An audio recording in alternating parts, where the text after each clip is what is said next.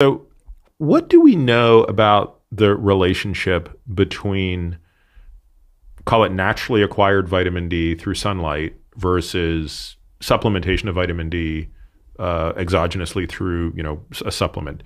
Do we have any reason to believe that those are different at the same level of vitamin D? In the same, like in terms of like how vitamin D is acting. So the thing is that when you're in sunlight, like there's other things going on, right? That's my point. Like if you're outside getting sunlight, you're more active. And you're nitric oxide. Like there's like other things that you're getting from the sunlight. So there's a confounder there. But I mean, like with respect to, let's say, let's say you finally, you convert the vitamin D3 into the 25-hydroxy vitamin D into the 125, at that level, it is the same, like, to some degree. I mean, that's not when it's binding to the vitamin D receptor, like the actual 125 hydroxy vitamin D, which is the active steroid hormone, it's the same. Yeah.